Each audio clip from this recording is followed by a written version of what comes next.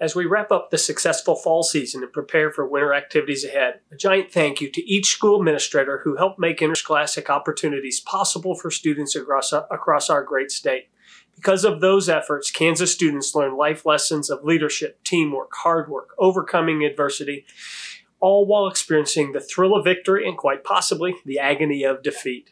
Regardless of whether your team won or lost their final game of this fall season, the KSHSAA believes they were able to grow through the opportunities that were afforded. With the addition of unified bowling, even more opportunities were provided for some students who may not have had the opportunity to participate previously. The inclusive efforts of your association and leaders across the state help to support the transformation of student lives and school cultures. Another opportunity to transform school cultures will be part of the upcoming winter season. As we move indoors, one point of emphasis continues to be sportsmanship.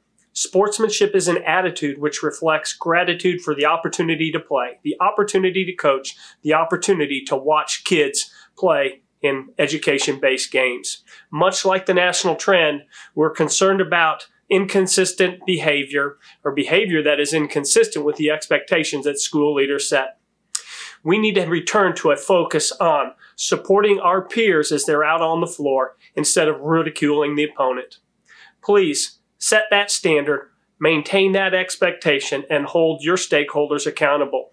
My best to each of you as you start the winter season ahead and are focused on teaching those important life lessons. Please let us know how we can support you in that effort.